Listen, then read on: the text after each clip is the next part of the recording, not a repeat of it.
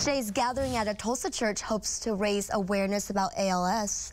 ALS is a disease that slowly affects the brain and spine over time, and people living with it may struggle to do basic things like move and breathe.